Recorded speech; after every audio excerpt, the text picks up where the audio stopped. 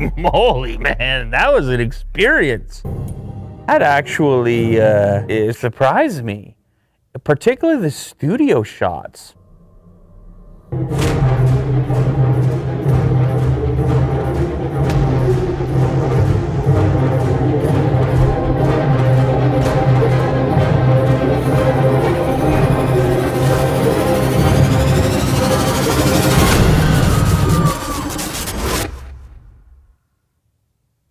I got to tell you guys what's going on here, all right? Obviously, we're in the middle of the HQ at the moment, and the setup that is over here looks amazing.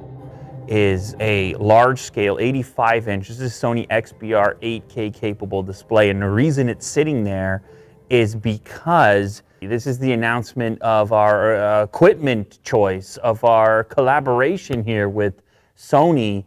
We are shooting exclusively on the new A1 8K capable camera, and that was a little taste of what you can do with this particular camera when enjoyed in the maximum resolution.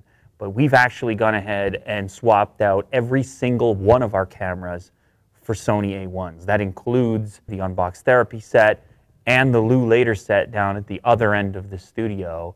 So it's been a massive upgrade for us, courtesy of Sony. Man, the satisfaction of clipping a lens on for someone who's never had an interchangeable lens camera, you know, that like... Am I right though?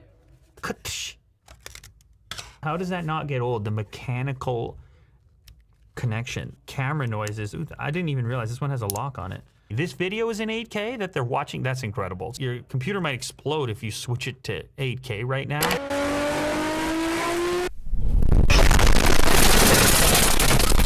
This is the Sony A1. It is sorta the holy grail of cameras for YouTubers at the moment, at least from my point of view. I've been using Sony stuff for a while now, and it has only continued to improve and increase its lead in the space. When they reached out and wanted to partner up on something, I was like, absolutely yes, A1 all day, 8K capable, slow motion at 4K, incredible autofocus with the eye tracking, the digital shoe on the top, the glass that we already own. Again, just a no-brainer. So the entire studio has now been converted to Sony A1, and this is what you get in the package if you were to pick one of these up. Now, on top of the box, you'll notice we have some special memory. This is CF Express Type A, and it's obviously very high speed. This is a 160 gigabyte card, and it's gonna be capable of recording those exotic formats, and there's a card reader to go with it, and this is such a robust card reader.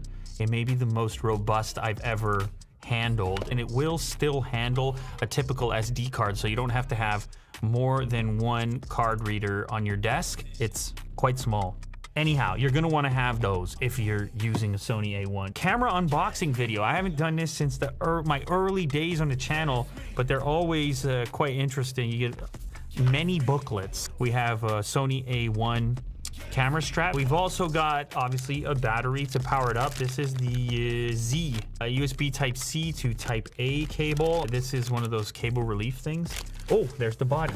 So it'll charge over Type-C in the camera body, or you can use an external charger. We have those lying around as well. So this is a substantial camera, as you can see here. This is I mean, it's a full frame, so actually, in that sense, it's not that huge for a full frame camera, but it's beefy. Like, it's, you know, you're holding something serious. We have the folding screen here, which can go into this sort of mode if you're handling down here. Over here on the side, we have full-size HDMI port. That's a beauty for an environment like ours, where we're spitting out multiple video feeds to different places.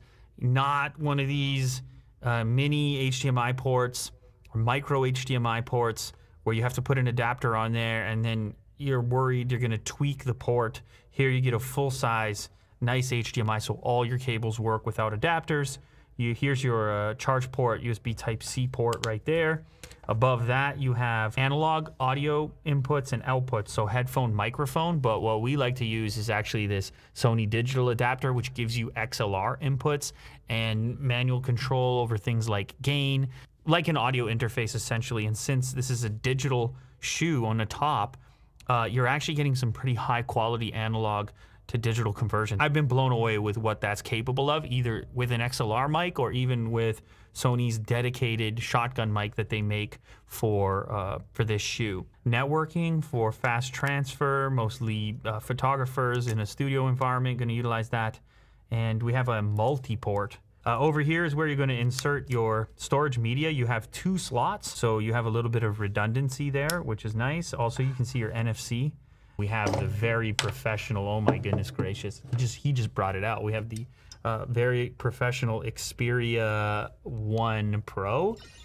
I think so, Xperia 1 Pro. So anyways, if you have a Sony device like this one, you can hook it up on top of a rig and use it as a much larger viewfinder with some enhanced features. One thing I like about the camera, you have a lot of customizability on the back as far as setting up your keys for things that you frequently use. This is a 24-70 f2.8. Man, we have such a variety at this point. It's kind of wild. I'm speaking into a 12-24. This is the f1.820 that I mentioned. 70-200 over here, f2.8. Oh, we have a 90mm macro. So this is capable of getting those super close-up shots of a variety of product. What's unique about this lens is you can switch between autofocus and manual focus just by shifting this ring, this huge focus ring up. So give you even more minute control when you're shooting, I don't know, the port of a particular gadget or something like that. I have been with Sony for so long.